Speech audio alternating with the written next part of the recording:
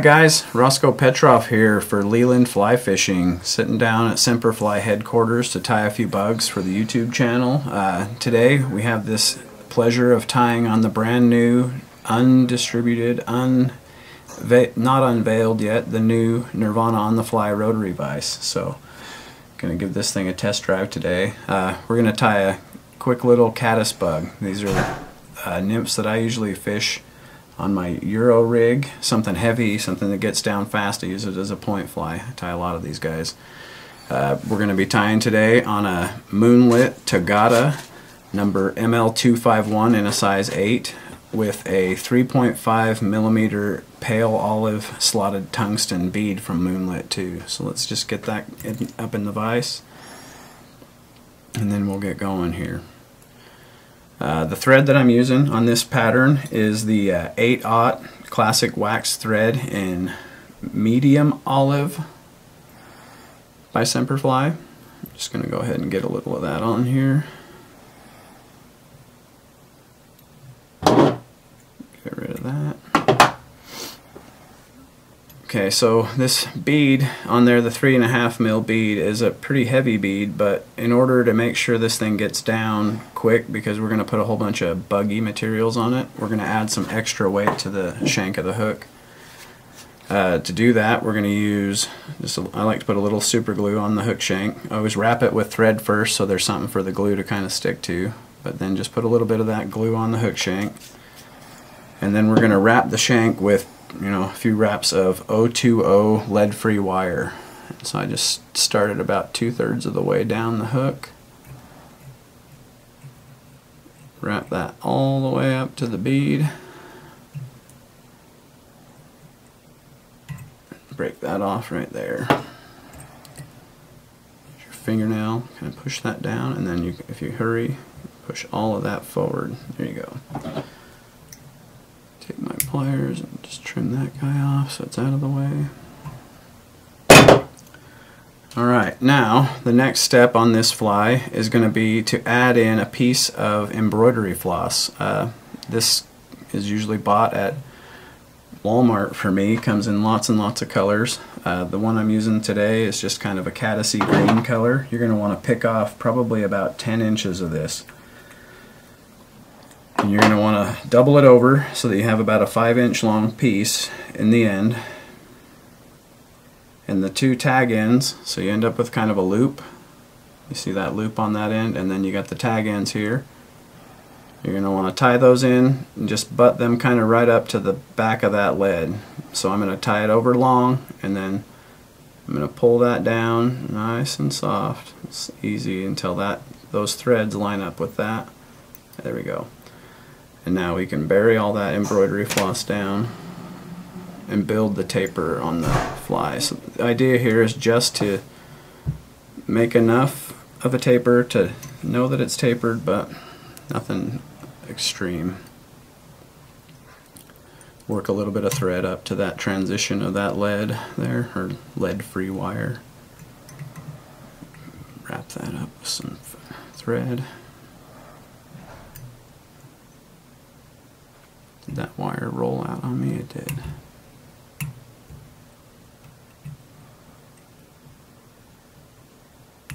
There we go. That'll be okay. Okay. Just work for a second on that, and then we're going to do a dubbing loop. We're going to prep a dubbing loop anyways, to go in between all the segments of that embroidery floss once we wrap that up there. And the dubbing loop's going to start way back here at the very back of the fly. I use my Loon shepherd's hook tool and double the thread up like this. Wrap around the thread to trap it there. And then bring the bobbin cradle around, and what I'm going to do is just rest the dubbing loop piece out of the way and half hitch this. And set the bobbin in the cradle, and now we are going to take this embroidery floss here and we're going to twist it. We're going to twist it all up nice and tight until it's totally tight. So we've kind of got a round cord. And then because we have the dubbing loop in, I can't use the rotary feature, so you're just going to have to hold on to that tight and wrap this forward all the way up to where you would tie in a thorax for the fly. So you just see how that goes. Make sure you keep that twist tight so that those ribs stay nice and pronounced on the segments of the body. And you can see how this material is pretty universally usable. You can use it for all different shapes and sizes of bodies. Okay, when you get up here to where you're going to tie in your thorax, untwist that embroidery floss. It'll help you tie it off flatter. It won't be as bulky at the tie-off point. And then trap that with a wrap a thread, a couple of them behind, and a couple in the front.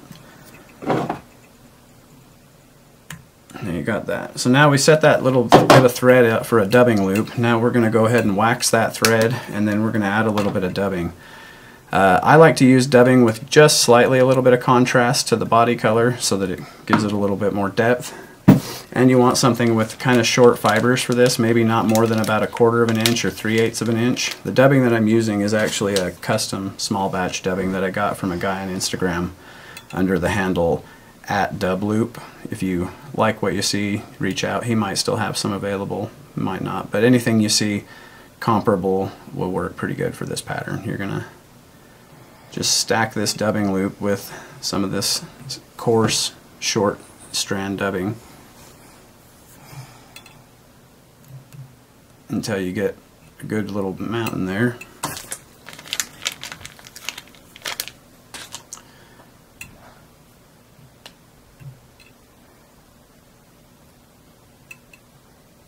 A couple more pinches there because a lot of this is going to actually come out once we spin it up. Alright, now I like to use the bottom of my whip finisher for this technique just so it's soft and round and smooth. And then we spin that up and then give that a little bit of a brush to loosen up those trapped fibers.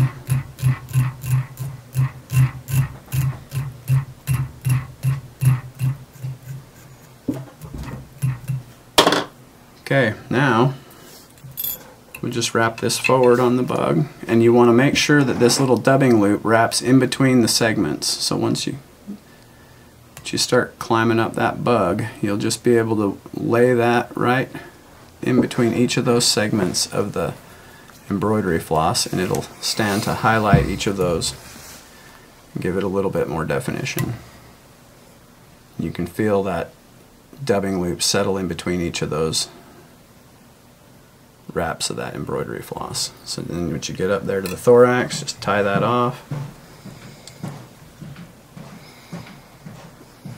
trim that away. So now you've got a very buggy body. You can take that, rough it up, pull some of that out of there.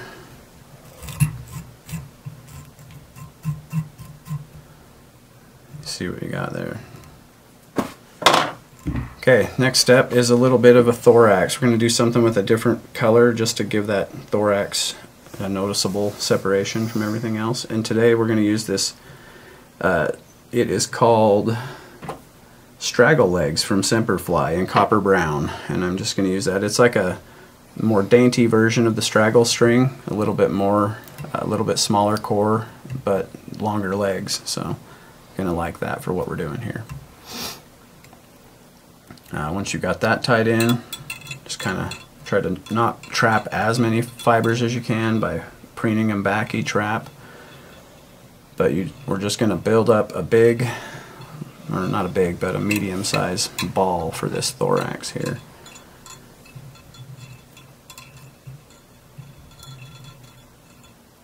Alright, I think we're going to call that good. Tie that off, and then we're going to add a soft tackle feather here because I love tying soft tackle feathers and I love fishing soft tackle flies. They give the fly a really good delicate movement that I just think the fish love. Okay, so the feather that we're using for soft tackle today is from a sharp-tailed grouse. It's Nature's Spirit premium sharp-tailed grouse if you want to pick some of that up. It's got some very unique feather patterns which lead to some good modeling for these kind of flies. Look like legs and such. So tie that feather in, trim off the butt. I like to preen these guys back, folded on the halfway point of that, or fold them back on that quill. Then I gotta grab my little hackle plier, preen those feather fibers back, and turn. I'm probably gonna do, nope, I broke it. Sorry guys. Tie that back in again.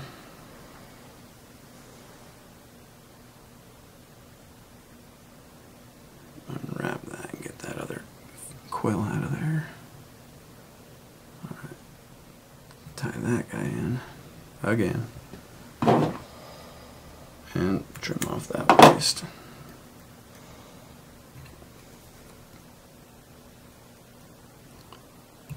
One wrap. And that is about all we need. Take that, separate those fibers, fold everything back.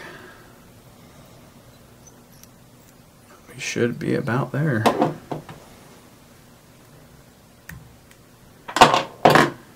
Take a minute here and clean up that collar and give it a whip finish.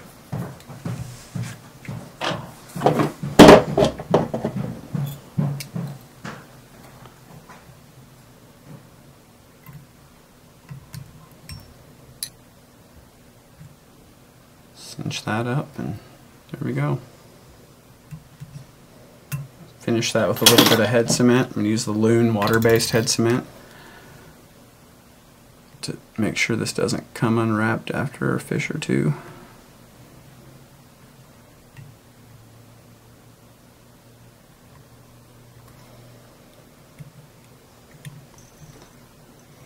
There we go, guys. That's all there is to it. Simple little caddis bug. Use it as a point fly on your Euro rig or as a dropper under a big bushy dry this summer. Talk to you later, guys.